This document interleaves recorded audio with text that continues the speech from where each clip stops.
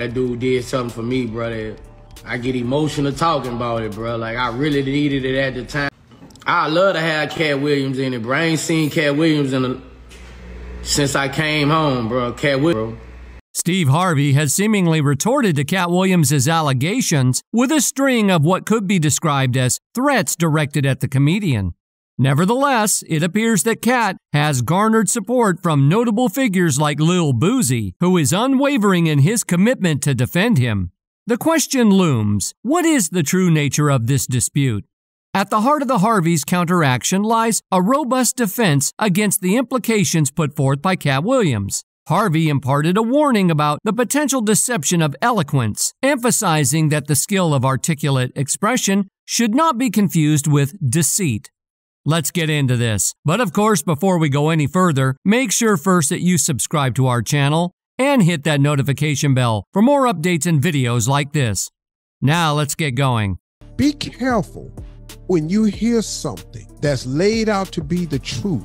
Be righteous and negative at the same time. If you are a righteous man, you will speak as a righteous person. That dude did something for me, brother. I get emotional talking about it, bro. Like, I really needed it at the time.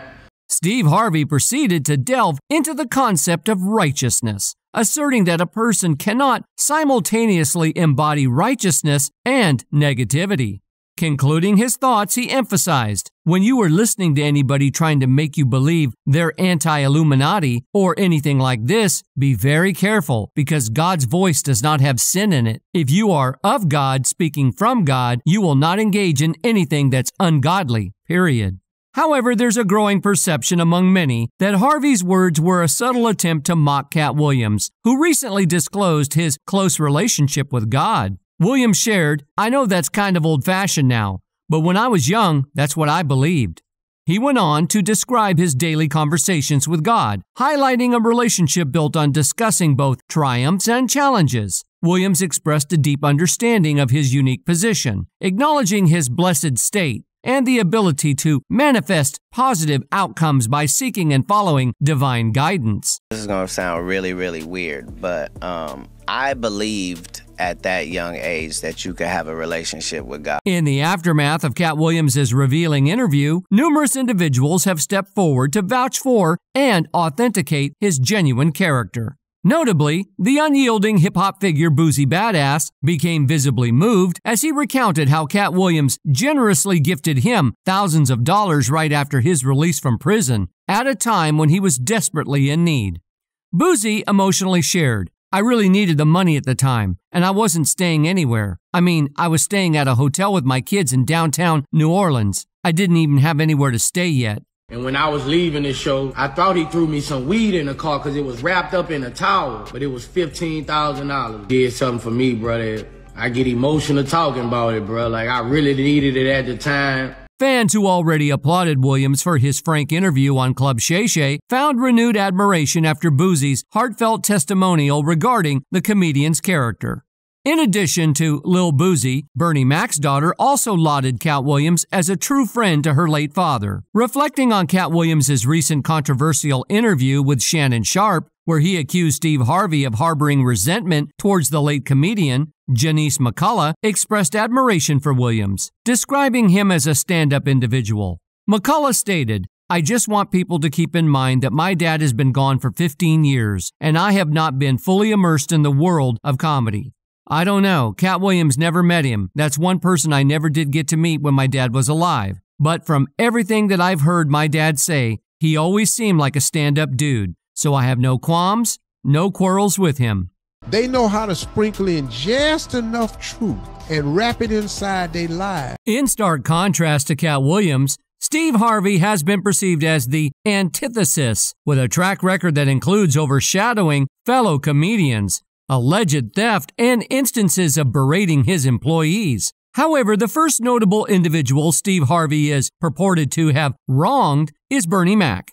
The saga unfolds against the backdrop of the groundbreaking comedy tour, The Original Kings of Comedy, which Harvey, along with D.L. Hughley, Cedric the Entertainer, and Bernie Mac embarked on 2 decades ago, etching their names in the Comedy Hall of Fame. This tour not only shattered box office records, but also set the template for modern comedy shows. becoming the most successful comedy tour to date. While Harvey was celebrated as the smoothest performer, seamlessly transitioning into television, he was also recognized as the most assertive, targeting front-row audience members with remarks about their appearance and careers. Bernie Mac, with his distinct and hard-edged approach, delved into real-life issues with his material, creating a contrast to Harvey's style. Allegedly, Harvey harbored jealousy towards Bernie Mac's approach, sparking a feud that endured for years. Recent revelations by one of the tour's members have thrust this long-standing conflict into the spotlight, causing a buzz on the internet. Righteous and negative at the same time. If you are a righteous man, you will speak as a righteous person. Persistent rumors surrounding tension between Steve Harvey and the late Bernie Mac during the original Kings of Comedy tour are now being addressed by tour members, including Cedric the Entertainer. Cedric, along with D.L. Hughley, acknowledged the discord between Steve Harvey and Bernie Mac, but emphasized that despite their differences, they managed to navigate through it. However, the conflict extended beyond mere disagreements. In a 2003 interview with GQ magazine, Bernie Mac accused Harvey of harboring jealousy and attempting to undermine him for specific movie roles. In a 2010 interview, Steve Harvey expressed hurt over Mac's allegations, which were corroborated by others, including Damon Williams. While Steve Harvey may not have succeeded in allegedly stealing Bernie Mac's spotlight, another comedian, Mark Curry, has accused Harvey of essentially pilfering his career. Mark Curry, known for his role in Hanging with Mr. Cooper, claimed that Harvey stole his comedic material not once, but twice. In an explosive interview with TMZ, Curry revealed that he had confronted Harvey about the issue, asserting that Harvey used his jokes on both The Steve Harvey Show and Kids Say the Darndest Things. Curry expressed frustration, stating, "You're taking money out of my pocket. You've made it. You're very wealthy. Stop using my material." Despite addressing the matter with Harvey, Curry claimed that the joke stealing persisted. In an impassioned message directly to the camera, Curry demanded that Harvey cease using his material and urged him to reach out if he wanted to incorporate it properly, saying, "If you're going to steal someone's material, at least do it right." He stole my material on his show, so I had a beef on that. On what show? When he was on the talk show he had, and he did all my Halloween material one Halloween. Mark Curry announced plans for his own comedy special, sparking a dispute with Steve Harvey, known for his clean image. Harvey vehemently denied theft allegations, challenging Curry to specify the alleged stolen joke and dismissing the claims. When Curry mentioned Little Big Shots, Harvey incredibly responded, urging Curry to grow up and questioning the legitimacy of the accusation. Harvey emphasized his clean record and frustration with the situation, maintaining a dismissive tone throughout. Steve Harvey not only discredited Mark Curry, but also accused him of making unfounded claims and fabricating stories. Additionally, persistent rumors about the well-known mustached comedian's treatment of his staff have circulated. Harvey's conduct came under scrutiny when, following his talk show's relocation to Los Angeles, he allegedly sent a memo to his new staff with demands typically reserved for tour writers. This memo, obtained by Chicago blogger Robert Federer in May 2017, outlined strict rules for accessing Harvey's dressing room. It stated, "There will be no meetings in my dressing room.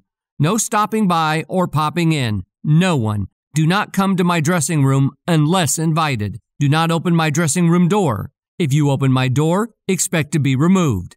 Harvey's security team was instructed to prevent anyone with the intent to see or speak to him from standing at his door without an appointment. The thing with Steve Harvey is that he used my material on both his platforms. Yeah. After I talked to him, I saw him at Def Jam, I went up and talked to him, I said, "Man, you're using my material." Harvey defended his actions, claiming he sought more personal time during the day and arguing that the memo aimed to address the lenient open-door policy permitted during his show's run in Chicago. In a subsequent discussion with Entertainment Tonight, he reiterated his stance, explaining, "I'm in my makeup chair. They walk in the room. I'm having lunch. They walk in. They don't knock.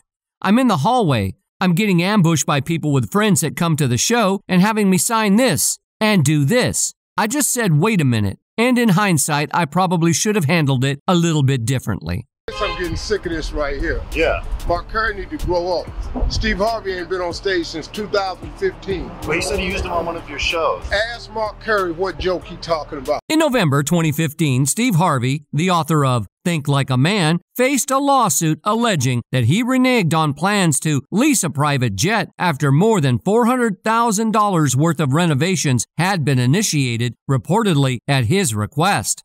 The requested modifications included custom carpet, a reconfiguration of the interior cabin from 16 seats to 14 seats, custom seat design, and new upper and lower cabin sidewalls, according to TMZ. Although Harvey settled the lawsuit, he later sued the Federal Aviation Title Company about a year later, seeking to recover the $250,000 he had placed in escrow for the private jet lease. With a series of legal matters and allegations against him, including issues with private jet leases and accusations of mistreatment towards staff, doubts have emerged about whether Steve Harvey aligns with the public perception of his character. The accumulation of controversies has led some to question whether Harvey may not be the person they believed him to be. That's all for today. We hope you enjoyed that video, and if you did, make sure to hit like, subscribe, and hit that notification bell for more videos like this.